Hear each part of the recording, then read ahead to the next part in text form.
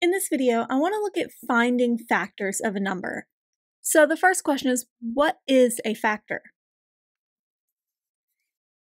Well, let's suppose A, B, and C are counting numbers, and we know that A is equal to B times C. Then we say that B and C are factors of A. So they're numbers that multiply to give us A. So let's look at a quick example. Let's suppose we want to look at the factors of 21. So what we're looking for is what numbers multiply to be 21. We know that 1 times 21 is equal to 21. And we know that 3 times 7 is 21. And these are the only counting numbers that multiply to give me 21.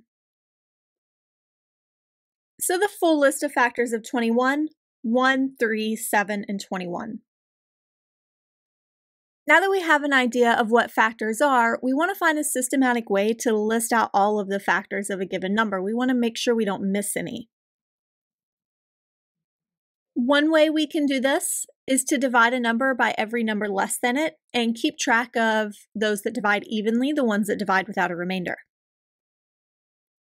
As an example, let's look at the factors of 40. We know that 1 times 40 is 40. We then move on to 2. We do know that 2 divides into 40 evenly. So we have that 2 times 20 is 40. 3 does not divide into 40 evenly, it would have a remainder. So we move to 4. 4 does divide into 40 evenly. And we have 4 times 10. 5 also divides evenly. That gives us 5 times 8. 40 divided by 6 has a remainder, and 40 divided by 7 has a remainder. And I can actually stop there, because now I am at 40 divided by 8. And we've already listed 8, and so once we've hit this right-hand side, we don't have to keep going. If we did, for instance, if there was a number that divided 40, if there was a 9 that divided 40 evenly, there would have been a number smaller than 8 that I would have to multiply by to get 40. So once we reach back to a number we've already written down, we can stop.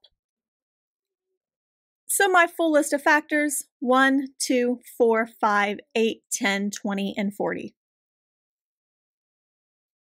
Next, let's try to find all the factors of 72. We know that 1 times 72 is 72. Next we go to 2. 2 does divide evenly into 72. 2 times 36 is 72. We move to 3. 3 does divide evenly. 3 times 24 is 72. Next we go to 4. 4 divides evenly. 4 times 18 is 72. 5 does not divide evenly into 72, but 6 does. We have that 6 times 12 is 72. 7 does not divide evenly into 72, but 8 does. 8 times 9 is 72. And now, next we would look at 9, which we've already written down, so we can stop.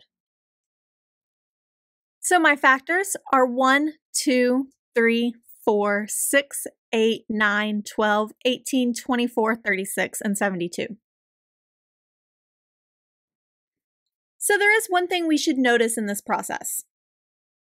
Every counting number, other than 1, will have at least 2 distinct factors, because 1 times that number will always work.